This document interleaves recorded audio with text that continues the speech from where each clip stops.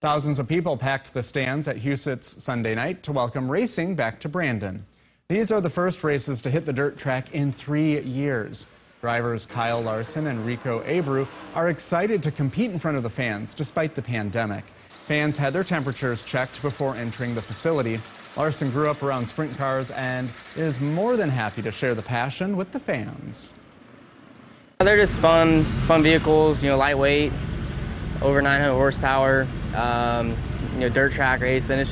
They're just a lot of fun, and it's what I grew up doing. So what I grew up watching, and yeah, it's just what I've been around my whole life. His night ended early after flipping his ride during his heat.